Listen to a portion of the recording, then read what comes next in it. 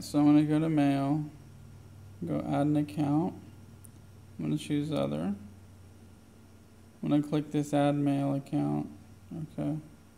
I'm going to double click this and I'm going to go to Gmail.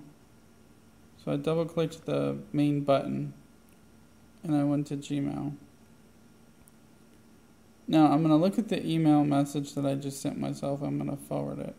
And it's going to open to, like a text body. Then I'm going to hold my finger on this and it should highlight.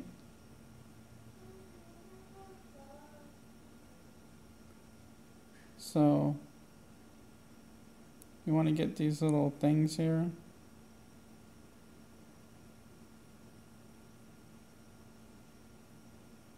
I don't want select all. So I can scroll this down. And now I only have the email. So I'm going to hit copy. Double click. Go here. I'm going to put my name.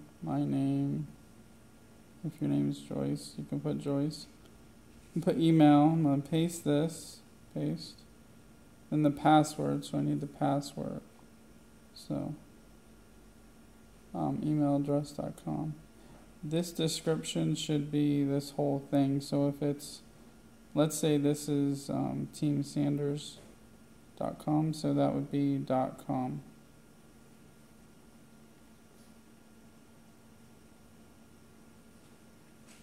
So it would be teamsanders.com. And this here is the password, so I'm going to go to Gmail, double